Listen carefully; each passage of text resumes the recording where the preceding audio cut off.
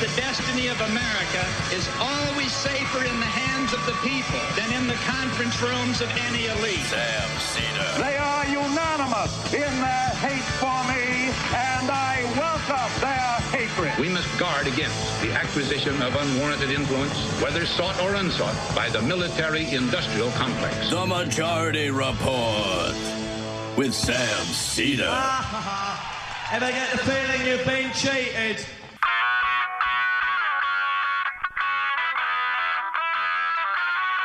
It is Monday, July 5th, 2021. My name is Sam Seder. This is the five-time award-winning Majority Report. We are broadcasting live to tape steps from the industrially ravaged Gowanus Canal in the heartland of America, downtown Brooklyn, USA. On the program today, a reprise of our interview with David Blight, the Sterling Professor of History and Director of the Gilder Lehrman Center for Study of Slavery, Resistance, and Abolition at Yale University, on to discuss his book, Frederick Douglass, Prophet of Freedom, and also Reconstruction a little bit. Folks, yes, it is our special July 5th show. We are on vacation, but this interview, which originally ran in the spring of 2020, can turn down the music. This ran in the spring of 2020. David Blight first came to my attention through a 12-part audio series, maybe it's a little bit longer, of Reconstruction, a course that he taught at Yale. It was the most fascinating and enlightening piece of audio I've heard, except, of course, from my own. Reconstruction is such a hugely important part of our nation's history, completely undertaught. And, of course, Frederick Douglass, his story, also one that it's getting a lot of attention. People are talking about him quite a bit these days. But also, Frederick Douglass, a historical figure who has been undertaught in this country. I don't know how else to articulate that. And we chose this to reprise this today. Em and I are both off. Matt and the gang and Brendan off. In part because it's just a fascinating interview, and Blight is a real treasure. But Frederick Douglass also gave a really important speech in 1852 on July 5th. I guess somebody could do the math, but exactly on this day. And he gave it in Rochester, New York, addressing the Rochester Ladies Anti-Slavery Society. And the name of the speech, which I think was actually titled maybe after the fact, "What to the Slave is the 4th of July." It's a fascinating speech. And it was delivered on the 5th, obviously. But it really does outline a lot of the issues that we even talk about continuing today in terms of the relationship between the United States of America and slavery and black people. And in many respects, I mean, change a couple of things here and there, and you could give that speech today. But here is David Blight.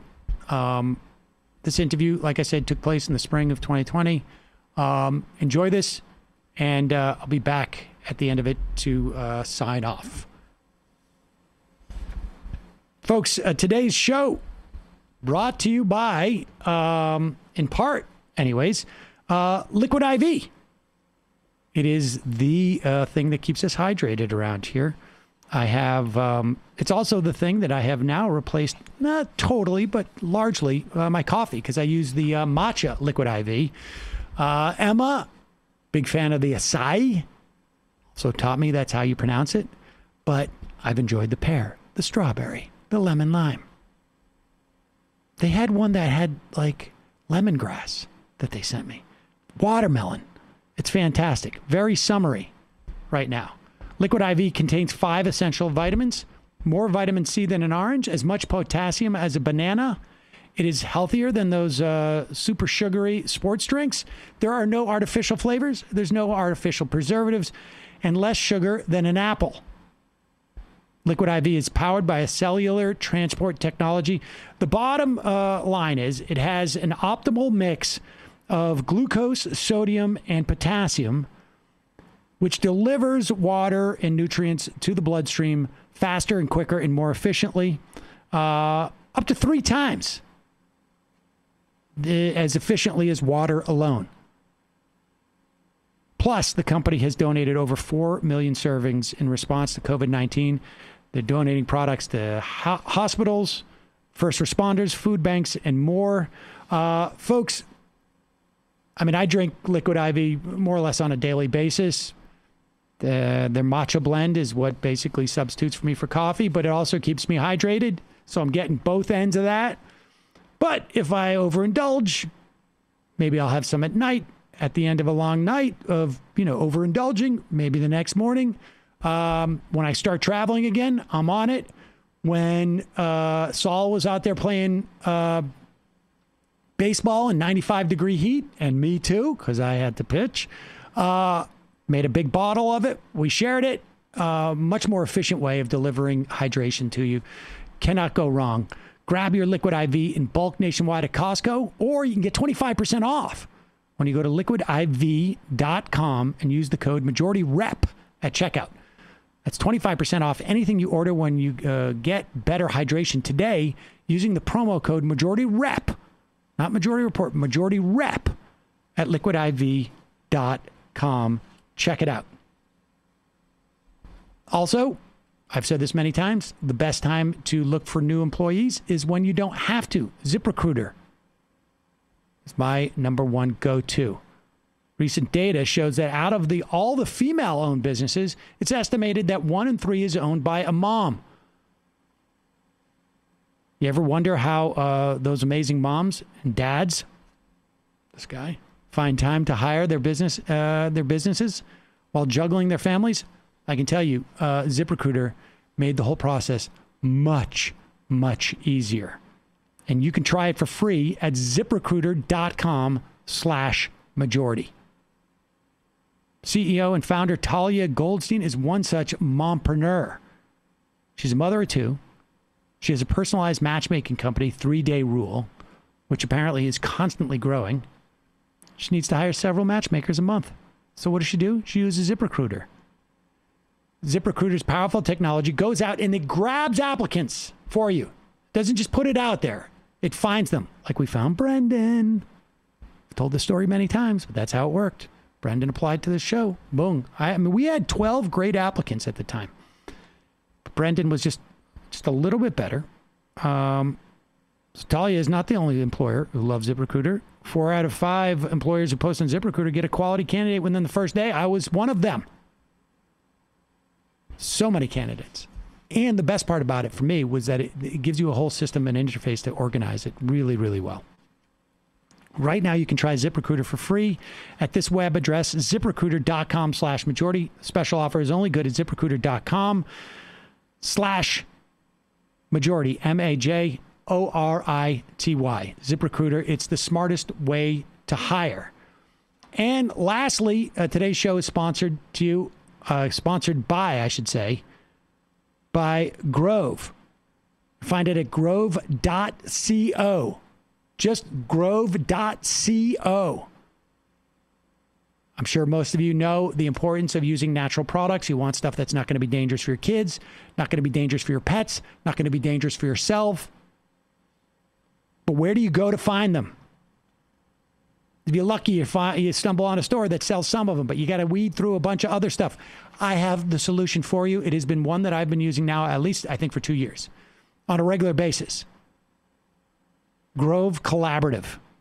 It is an online marketplace that delivers healthy home, beauty, and personal care products directly to you. One-stop shopping, folks. For me, I get my Mrs. Myers. I get my 7th generation frankly, I also get a bunch of Grove branded products. They have a great concentrated spray thing. I got Grove spray bottles. I've now actually Groved my whole house. They have a kid's hand soap pump, but I use it everywhere because if it drops that way, because I got kids and they use the hand soap everywhere. So it's not just in the bathroom. I got it at the kitchen sink. I use Grove products and I bought a bunch of soap refillers, but they have also the 7th generation. They have it, the dish soap. I got a bunch of the Grove laundry detergent too, actually, and that's refillable. But it is the ease in which you're able to find a bunch of natural products that makes it really a no-brainer for me. You can join over 2 million households who have trusted Grove Collaborative to make their homes happier and healthier. Plus, shipping is fast and free on your first order. Check it out. You want to have natural products. You want to make it easy for yourself. This is the answer. Grove.co/majority. Making the switch to natural products has never been easier. For a limited time, when our listeners go to grove.co/majority, you're going to get to choose a free gift with your first order of $30 or more. But you have to use our special code. Go to grove.co/majority to get your exclusive offer. That's grove.co/majority. Check it out. All of those will be in the podcast and YouTube description. Okay. Now to Professor David Blight. All right. I'm going to take a quick break. Oh, we don't need to take a quick break, do we? Joining us right now is, do we have him? Okay, great. The Sterling Professor of American History, the Director of the Gilder Lehrman Center for the Study of Slavery Resistance and Abolition at Yale University, Professor David Blight, author, his most recent anyways, is Frederick Douglass, Prophet of Freedom. Welcome to the program. Thank you very much. It's very good to be here. I have to tell you that I have told so many people about your course on the Civil War. It has honestly, I was just mentioning before you came on, I got about a half a dozen IMs as we announced that you were on the program today, because I've told so many people to listen to it, and I cannot recommend it enough. It has really changed my perspective on the history of this country, and so I can't tell you what an honor it is to have you here. Thank you. So let's start in first with Frederick Douglass, and then I want to move on to sort of like some of that aspects. Apparently, more and more people are talking about Frederick Douglass, and this, of course, is in reference to Donald Trump. I think maybe being aware of your book in some fashion, or at least maybe not, or the Pulitzer that was awarded to it, but. For those people who are not aware of Frederick Douglass being talked about, will you just give us sort of like the broad strokes of who he was? Because I think Frederick Douglass, I think Reconstruction, Civil War, is really undertaught in American history for some reason. Yeah, well, it's never felt untaught to me because I've taught it all my life, but that's the bubble I live in. That comment from Trump didn't come from any knowledge of my book or, frankly, from any knowledge at all. But Douglass is a towering figure across the 19th century. He is, in many ways, the prose poet of American democracy. For those who don't know him yet, you will discover him primarily in his words.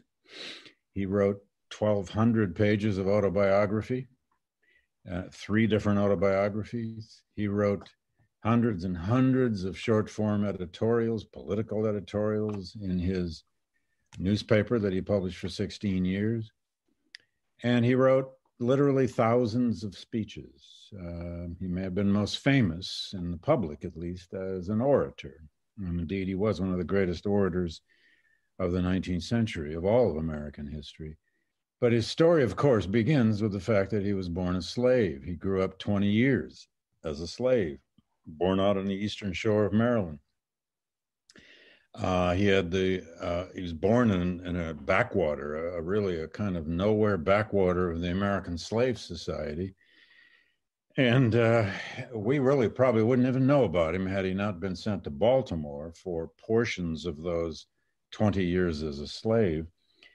He was first sent there to be the companion of his owner's nephew. Then he was sent back in his teens. He spent 9 of his 20 years as a slave in Baltimore, a major ocean port, a major shipbuilding city, a city with a view on the ocean and the maritime world, and a city in which he lived as a slave, but he lived amidst a very large free black community. In fact, there were more free blacks in Baltimore than there were slaves. And that has a great deal to do with how he was able to cultivate language, cultivate his oratorical skills, cultivate his reading, cultivate his interest in the Bible and in local churches, and indeed have a degree, at least, of physical freedom of movement around the city in his teenage years, late teenage years. But he escapes at age 20, and within only 3 years in the North, he became an itinerant orator on the abolitionist circuit, and he took it by storm. So he then becomes this figure of words, of language, of the extraordinary ability to capture, first in his oratory, then later in his writing, in autobiographies, in his newspaper, and so on, this greatest American dilemma, this greatest problem in American history, the problem of slavery, race, the coming of, the turbulent 1850s, the coming of disunion and civil war, his role as an interpreter in the midst of this civil war from his newspaper perch in Rochester, New York, is crucial. But then he's going to live all the way to 1895. He lives, in effect, across the whole 19th century almost. He lived to see all of its great events, interpret its great events, and play a role in most of those great events. He's one of those rare figures who is, well, for 2 reasons. First, he's born out there on the Eastern Shore in 1818. This is before steamboats, before the telegraph, before the railroad, before all those elements of modernity that would so change the United States and the world. But he's going to live all the way to 1895 when, for God's sake, you can cross the Atlantic in 8 days on a steamship. They have something called a phonograph that can record voices, although almost unbelievably, his voice was never recorded that we know of. He lived to a new age, electric light bulbs. They even had the first telephones. He lives to a new age of things modern, of modernity. But the other thing is, he is one of those rarest of activists or, radical reformers who actually lives to see his cause triumph. He lives to see his cause win in the abolition of slavery in the midst of the Civil War, and then the transformation of the United States under a new Constitution. The 13th, 14th, and 15th Amendments to the Constitution made it a new Constitution, and therefore a new republic. But he's also going to live long enough to see those triumphs all but betrayed and crushed in the post-Reconstruction South, which leads to terrorism and the Jim Crow system, which is being put in place by the time he died. So it's an epic life, and he left so much for us to conjure with as a thinker and as a writer and as a speaker. And we return to him over and over now, those who have discovered him. And we're trying to make more people do that. We return to him as a voice to help us understand, what is this thing called America? If America is an idea, what is it? If America is democracy, what does that mean? And how did it get transformed in all that slaughter of the Civil War? What was Reconstruction? What was it reconstructing? And why is race such an enduring, seemingly eternal problem in American society, whatever we say about ourselves and whatever we tell the world are our creeds, why can we never completely solve this issue? There is so much to learn about those questions in Douglass's confrontations with these questions 160, 150, 140 years ago that can really help us today. There's so much that there's moments where in his life where he says, and you talk about, you write about this, I should say, that are so reminiscent. Don't have the exact date when he says that black lives are just not valued by white people. I mean, this is something obviously that we're hearing echoes, if not just exact echoes of still 130, 40 years later. But one of the things I wanted to ask you about, which I found sort of fascinating, and I didn't have any sense of this, was the relationship within him between sort of like his, I don't know how to really express this, but his radicalism and his pragmatism. And in some ways I go to this because maybe I have a paucity of metaphors, but there's a quality of Lenny Bruce to his progression when he goes from being sort of and I didn't realize how sort of like renowned he was for his oratory skills, right? Like he's what I would say, like in Lenny Bruce's sort of like early stage, he's a comedian. He's a good comedian. But then at one point he starts getting much more radical and there's a lot more questions. And there's that dynamic that goes on with him. And it's sort of like the pendulum swings within him throughout his life from when he has that first, when he says that, that he became a man from a slave. I don't have, my notes aren't, but he becomes a slave to a man by having a physical fight. Yeah. Yet he so much of what his skill set is from actually like performing and talking. Can you talk about that theme internal to him? Sure. There are many contradictions and paradoxes about Douglass, which is, of course, one of the things that makes him so interesting. That actual passage from the original autobiography is, I have shown you how have shown you how a man was made a slave. Now I will show you how a slave becomes a man. Now that comes right after he has this epic fight, this struggle with an overseer named Edward Covey, to whom he has been rented out for 9 or 10 months. And Covey beat him savagely. And Covey was a real person, by the way. Douglass isn't making that up. He's not making up Covey anyway. And that's a classic kind of male resurrection story, in the sense of he resurrects himself from despair and this constant physical beating in bondage under Covey by fighting, by fighting back, but through his fists. Now, you don't find that story in women's slave narratives, because a woman taking on an overseer was a pretty hard thing to do, although there are some examples of it. But yeah, Douglass grew up having to fight with his fists. There's no question about that. He learned how to do that. He got the hell beat out of him in the shipyards of Baltimore more than once. In fact, he got smashed in the head with an anvil by a sailor. The white sailors sometimes resented him because they feared, this black kid's going to take their jobs. Not a new thing. He'll encounter that again, even in the North. But to your question about the radicalism and the pragmatism, it's one of the most interesting things about Douglass, because he starts out as a true radical abolitionist. There's no question. He's a Garrisonian, meaning he's a follower of William Lloyd Garrison. Garrison discovered him Garrison and his people, and they brought him out on the lecture circuit. They helped even support his family to a degree, especially when he went off to England for 18 months.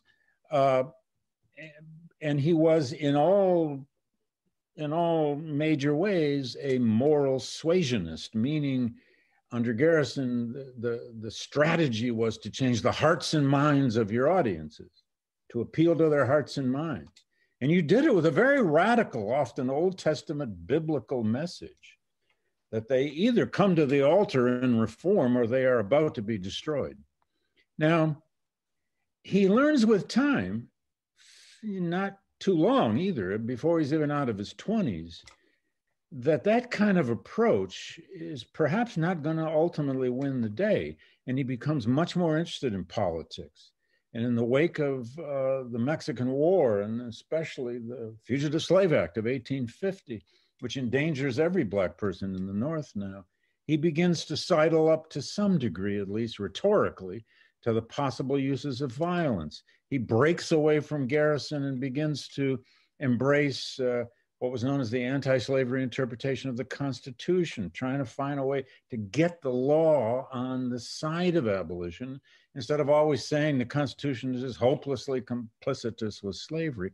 But mostly what Douglass was learning is that slavery was a gigantic moral problem, but it was also a gigantic political problem, meaning you had to find a way to fight it in the halls of power.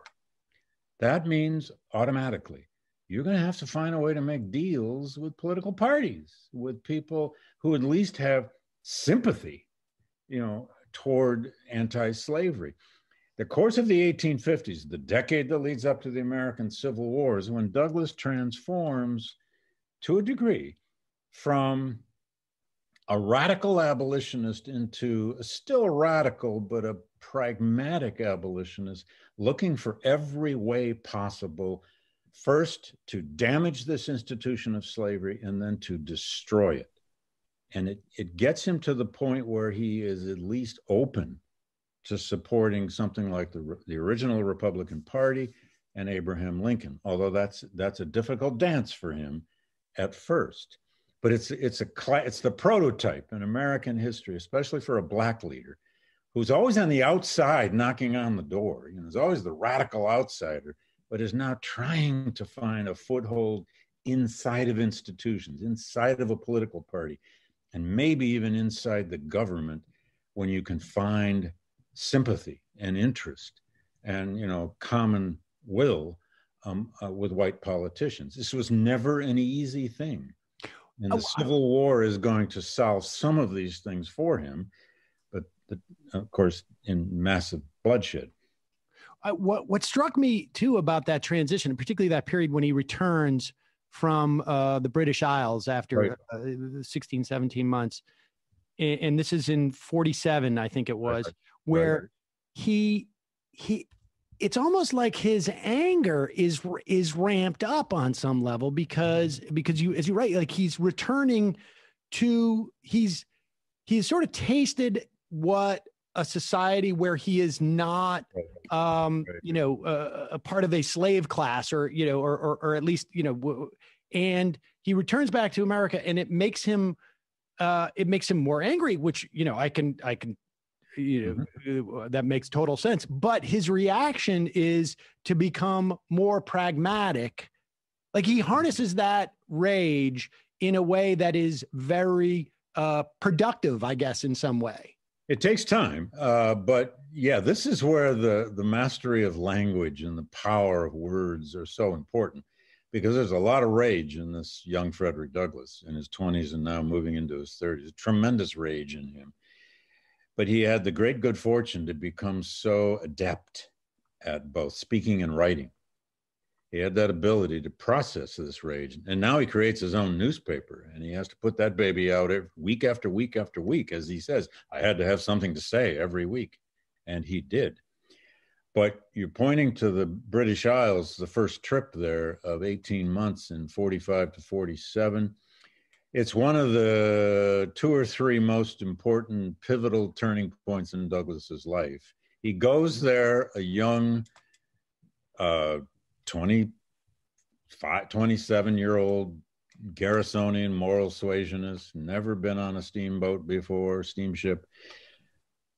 But he is embraced first in Ireland for a month, then in Scotland, even more so, because he arrived in Scotland during one of their great ecclesiastical wars over whether to send money back to the American South that had been raised to support the new Church of Scotland. And then in Britain for the following year, he makes all kinds of close friendships, relationships lifetime relationships in some cases with the British, Irish, Scottish anti-slavery movement, and he is treated like a very special.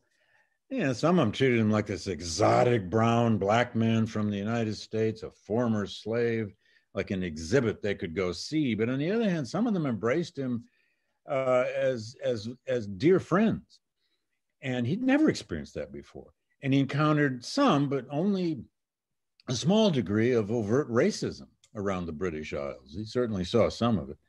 But when he arrived back in the U.S., he's an angry young black man because he's coming back into the hothouse of American racism. And the first speech, when he goes out on the stump, right after he gets back in 47, he is saying things like, and this is all in the book, he's saying things like, I have no country.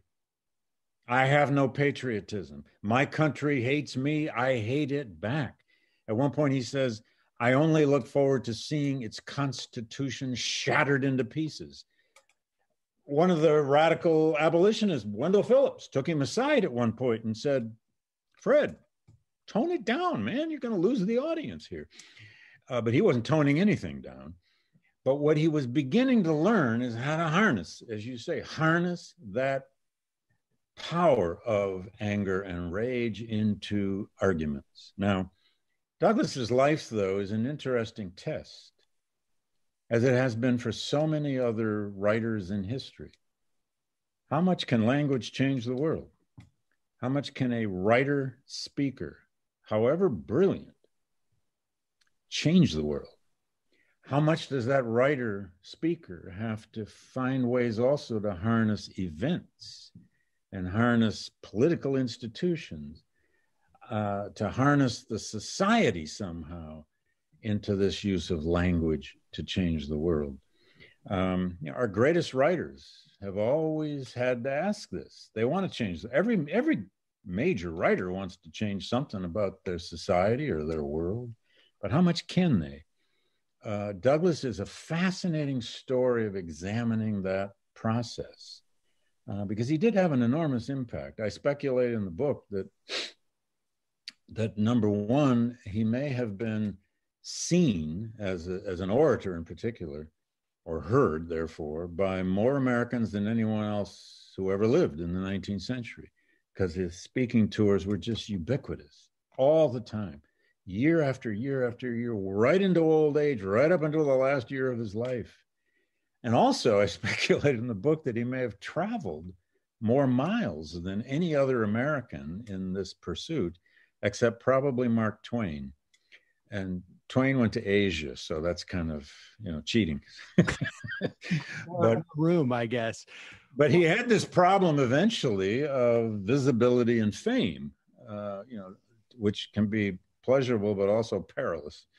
We should also say that era, when he comes back, is when he gave his speech about the 4th of July, which has I think, resonated particularly in this era. But do you think that speech, by the way, had its greatest month ever this summer. It was just being used everywhere. And yes. I was being interviewed 3 times a day about that speech during the week of 4th of July. There'd never been a week like that about Douglass, which is amazing. I mean, that's, I think, in some ways, activists today, writers today, speakers today, doing that very thing, using the events of the moment to leverage. But do you think that dynamic, and this is more, I guess, a sort of like a parallel to, do you think that dynamic of writers, I mean, the ability for him to be so dominant, and which is sort of shocking, and some was also a function of the time? I mean, there are less people writing, and he is a really unique voice in that era of someone who was that well educated and that talented in oratory and writing, but also had been born a slave. Is there? Yeah. Can that be replicated today, or what does it look like if it's? Yeah. Well, that's a good question. The replication of that today would be, the kid from nowhere this happens in America. It's rare, but the kid from nowhere with almost no education who nevertheless somebody, I mean, today it wouldn't be the kid without a single day in a school in his life. That just wouldn't happen today. Credentialing is just too important today. But it would be the kid from almost nowhere who manages to get to get a decent education somehow. A teacher finds him, moves him on to this and to that. He gets into a college. He gets hooked on to, I don't know, this professor and that professor, and then maybe into a law school or something, or not. But who has an enormous talent, an artistic talent, a political talent, a linguistic talent. It still happens. I mean, there are these stories that still happen in America. Barack Obama was not necessarily that person, given the kind of education he had, although, he does come from obscurity and manages to be bright enough to get sent first to a college in LA and then to Columbia and on and on and on. The rest is history. But he was a prodigy. Douglass was a prodigy. And there are aspects of his abilities and talents that are explainable. His abilities with language, I do deal with in the book. I mean, it comes very early. He has certain lucky breaks while he's a slave that introduces him to language and to the Bible and biblical storytelling and so on and so on. And I'm convinced he was when he was both a child and then a teenager, like kids today, any kid, he found the one thing he was really good at, which was standing up and speaking, or he could read, and all of his fellow his buddies, he called them his band of brothers, male slaves, some of whom were younger, most of whom were older than him. They couldn't read or write. He had a special talent, and he found the one thing he was good at, and he just was going to get better and better at it. Just like today, a kid who can, dribble between his legs and behind his back is got to start, or a kid that can do science projects and is a prodigy. This is what Douglass was, but he never set foot a day in his life in a real classroom. Now, nor did Abraham Lincoln, except for a couple of years. So in the 19th century, this was all much more possible or likely than it ever would be today. But you got to also know here that this was the golden age of oratory. It was great orators were the only game in town in the 19th century. Right. The Chautauqua circuit, the lecture series. Ralph Waldo Emerson made his fame as much from his traveling lecture series as he did from writing his great essays. I mean, Emerson reached more auditors than he did readers.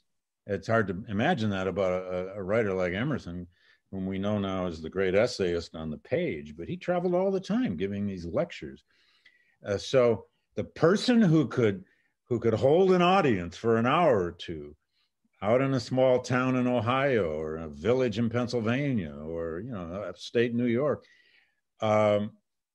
was a hit and was needed. Now, and it was the slavery question above all else, and the abolition movement above all else, that spread information, spread reform movements more than anything.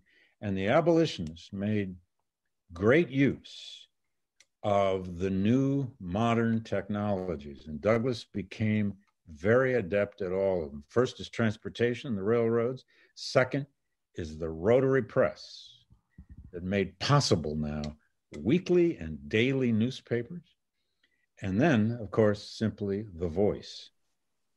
And in the book, I have many accounts, particularly from newspapers, of people describing Douglass as a speaker. It became a kind of, especially in the aftermath of the Civil War, it became a kind of wonder of the American world. If you could see Douglass, Frederick Douglass is coming to town. Even if you didn't always agree with him, it was a thing. Well, that's the part that sort of fascinates me, because you mentioned, these other speakers in that golden era. You mentioned Barack Obama, who has sort of his story where he came out, but Douglass is a guy who is challenging sort of the fundamental building blocks of the country. Yeah. And so he wants to tear it down.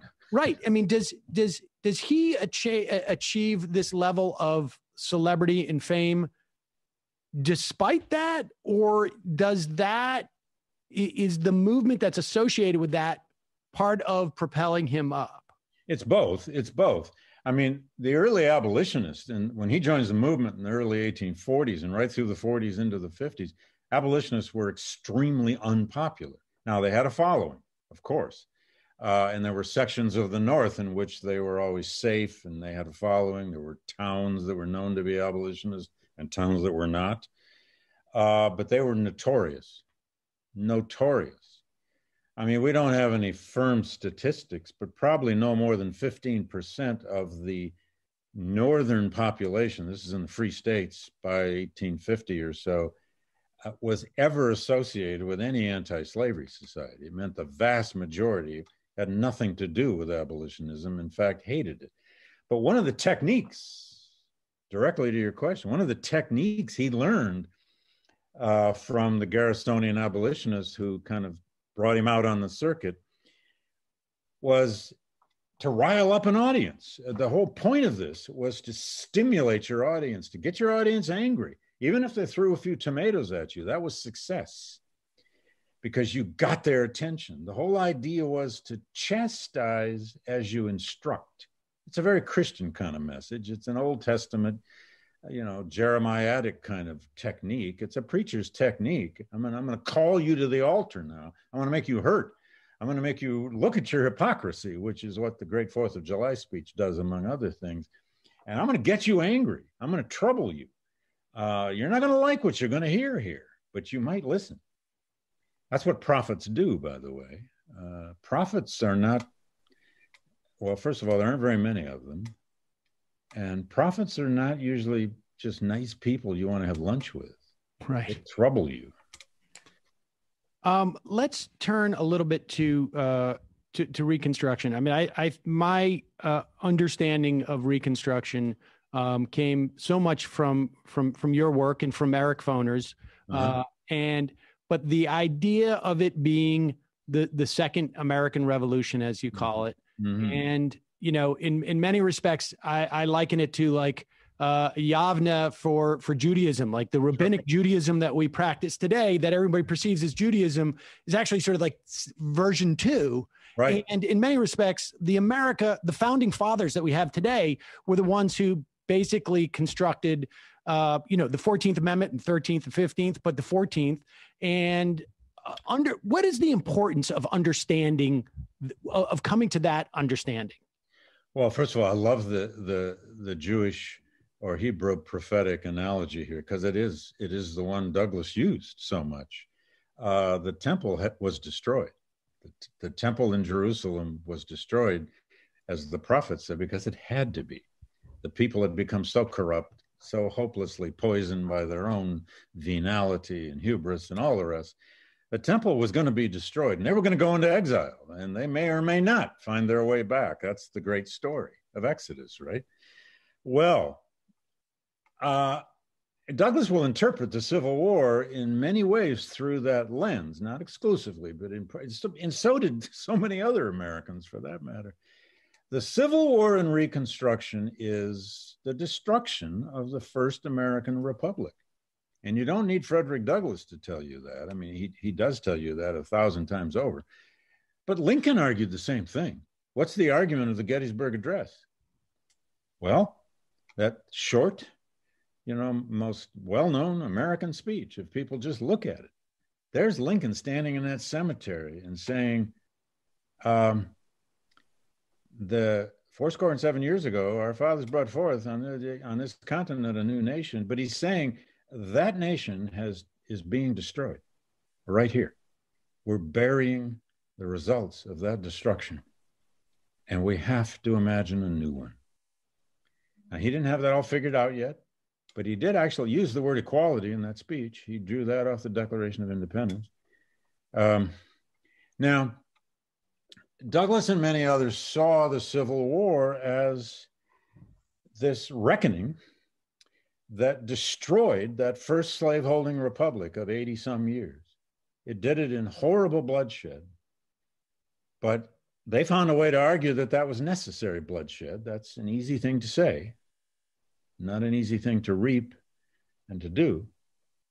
But out of it came this responsibility, at least among the leadership of that Republican Party that had been founded back in the 1850s, to resist the future of slavery. And they did. And they took the leadership anyway, took responsibility for the freedom of these 4 million slaves and for answering the question, now, who are they? What are they? The 13th Amendment says, before the war ever ends, slavery shall never exist. Any kind of involuntary servitude can never exist. The 14th Amendment, the most important of all, especially with Section 1, is the Equal Protection Clause. It's the Equality Before Law Clause. It's the Birthright Citizenship Clause. It's the Equality Clause of our Constitution. And the 15th, of course, is the Voting Rights Amendment, 1869, 1870, which didn't go as far as the radicals like Douglass would have wanted because it didn't prevent qualifications tests of all kinds. But there it was now, the right to vote, at least for Black men. This was a new constitution. This was defining the American Republic now in a wholly new way, a new inclusive way. It's saying it's being founded now on some degree of equality between the races, the ethnicities, the religions. And Douglass was right at the heart of this. This was Douglass's whole argument about what this Armageddon had been all about. And for about 4 to 5 to 6 years, depending on where you're standing, they reinvented the United States.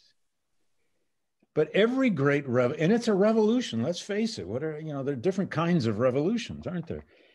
But every revolution always foments a counter-revolution.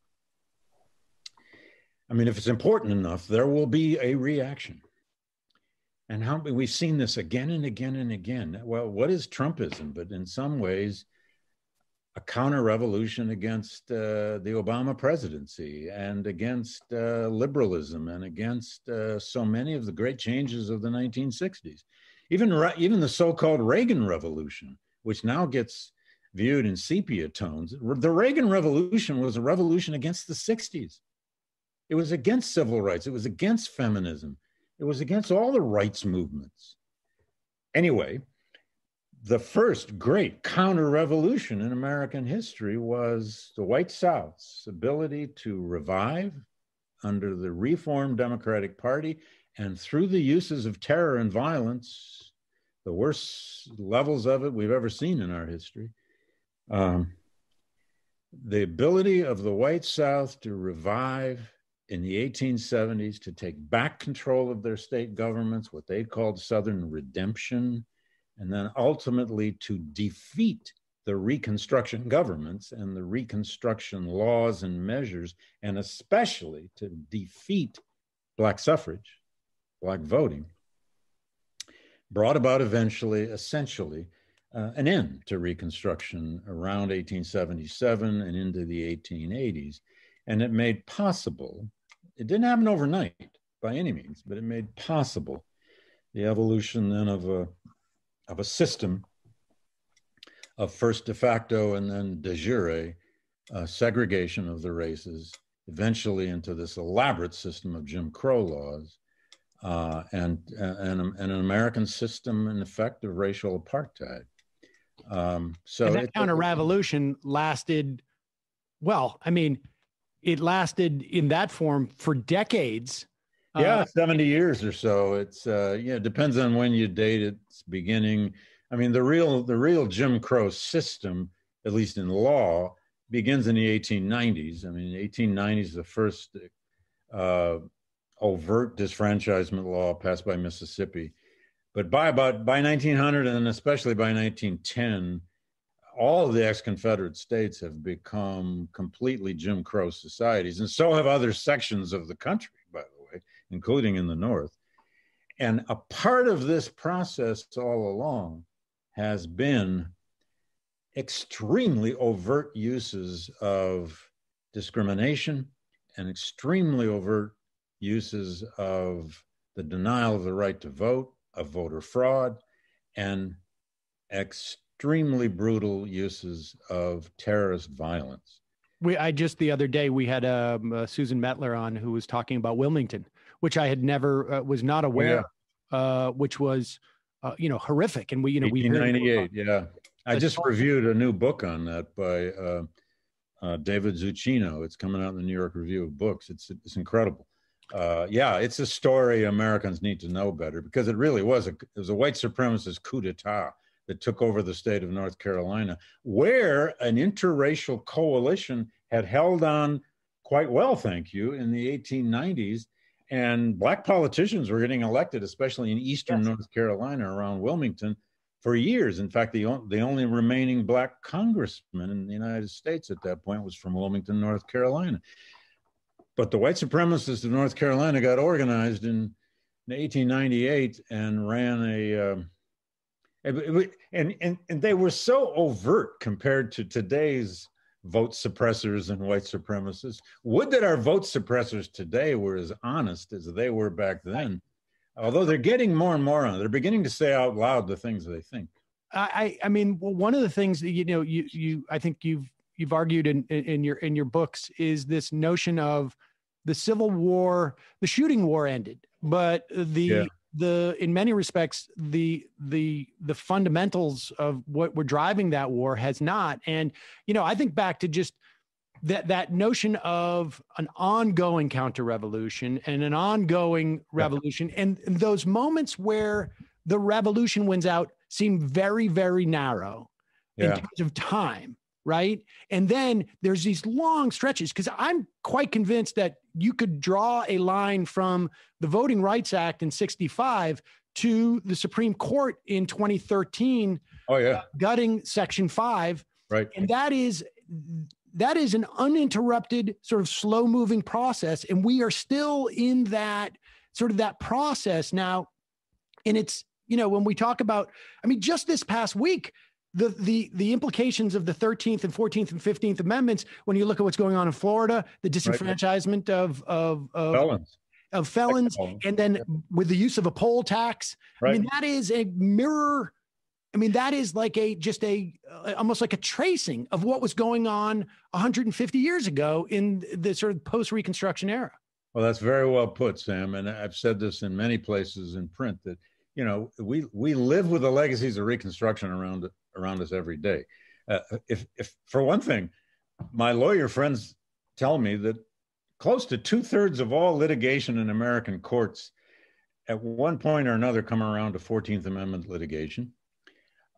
We are forever debating what equality before the law actually means in courts. Let's not forget Bush v. Gore, 5-4, when the Supreme Court chose our president, argued it on the basis of equal protection under the 14th Amendment for the state of Florida. And on we could go. Gay marriage, on the other hand, from a different perspective, was a 14th Amendment decision. It was equality before the law. And John Roberts said, I guess they're right. So it's all around us. And then you take the issue of federalism. My goodness, we don't talk about that enough. We have a states' rights Supreme Court right now, and it's about to get even more so, perhaps. Clarence Thomas is the most states' rights Supreme Court justice since one of those Southerners in the late 19th century, which is so weird, but it's true. What is the proper relationship of federal power to state power? It's an eternal question in America. Now, the Civil War had a gigantic row over that, right? And we had, people had a right, some people, Northerners who had won that war, had a right in, say, 1870 to think that, states' rights had been really pretty well crushed here in the blood of Antietam or Gettysburg. But no, not at all. The Supreme Court, even with all of the members appointed by Republican presidents, by 1883 is going to basically wipe out the 14th Amendment in the famous civil rights cases of 1883 and say that, no, this discrimination issue, whether it's a hotel or a train or wherever, it can only be settled at the state level. Which basically said, the 14th Amendment doesn't mean anything. Anyway, again and again. You mentioned Reagan. I mean, that's how Reagan launched his general campaign after the Republican convention, was at the Neshoba County Fair talking about states' rights. Exactly. And he went after unions. Remember, he crushed the air traffic control unions and then other unions. And, the anti-union movement in this country, the so-called right to work laws are the uses. I mean, let's face it, the right wing in America has been very effective at using the language of the 14th Amendment, the language of equality, to fight against those very achievements in equality for women and Black and brown and immigrant people and so on. They're very adept at that, to say the least. Can I ask you one final question that's a little bit sort of like tangential, but the post office, obviously playing a very big role in all these questions about, voting right now. The post office, like, this is another example of, and I think, your work has sort of taught me more about the concept of history in many respects. That's the point of doing history, to just help us understand why it's so important. Well, honestly, like that, why it's all around us. I lament that it took me this long to sort of like understand that, but I guess it's doing very well at it. You're doing very well at it. But the post office is also another issue that, like, there was so much fighting, and it was the radical Republicans who, sort of like gave birth to this notion of the post office and its ubiquityness, I guess. Yeah. And we're still, it's still a contention on some level. It's given me a renewed joy when I walk into a post office. Sometimes it's it's boring. It's something you have to do. You got to get some stamps. You got to mail something. But by God, it's a democratic institution. It's one place almost all of us use. Now, not as much anymore because of FedEx and the internet and Amazon.